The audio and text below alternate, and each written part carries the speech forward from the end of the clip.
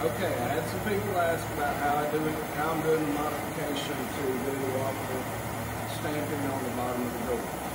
First, you need to have heavy gloves, leather shoes, a respirator. If you're dealing with very hot metal, you're dealing with very noxious fumes that come off the gourds, and you want to protect yourself. This can be done on any Troyer, super gourd, or excluder gourd. The bottom's thick enough. I'm not sure if the S&K gourds are. This is a permanent method to keep water from wicking up into these holes. It kind of defies gravity. Well, it doesn't kind of defy gravity, it does defy gravity, but the surface tension of the water is strong enough that when the water runs down the gourd, it runs up into the holes and wets the nest. So the first thing you gotta do is heat the bolt.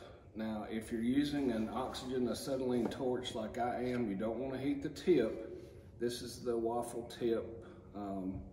You don't want to heat it to a cherry red color because that immediately liquefies the plastic, and that's not what we're trying to do. We're just trying to create a dimple pattern. So with the acetylene torch, I heat the bolt about here until it gets red, and that lets it retain enough heat and radiate towards the tip to do a whole gourd without having to reheat the bolt. If you're using a propane torch or a MAP gas torch, you can probably heat directly on the end. You just don't want it to become cherry red. Okay, now I'm gonna light the torch, and it's gonna be hard to hear after I light it, and I leave it lit the whole time I'm working on it, just to speed things up. The process takes probably about 30 to 45 seconds with this bolt being cold. It may take a minute to get it red, and we'll pick up during the progress of that. Okay, this bolt's hot enough now to do one complete gourd.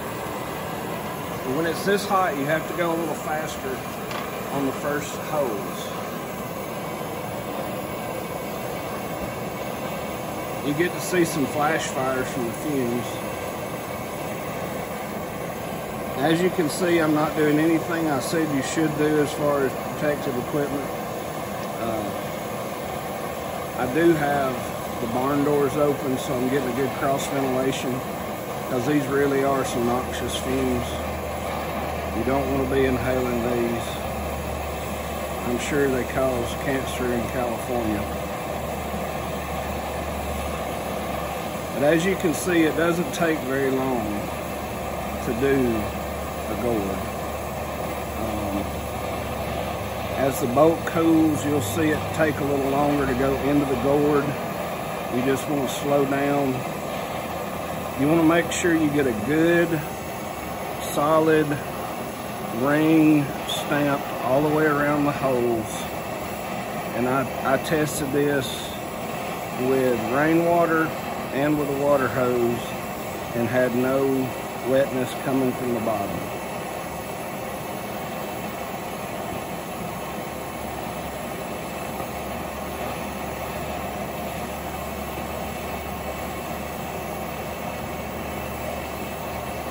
I typically get about 6 stamps around each hole. You got to get enough, it doesn't matter, you just got to make sure you get a solid ring with no gaps.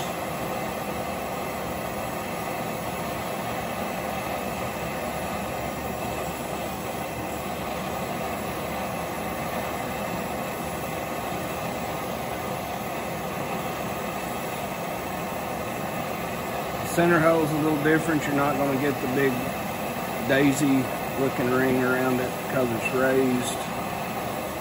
It shouldn't matter as long as you get something for the water to hit and fall off. There you go. It's that simple. That was done forever.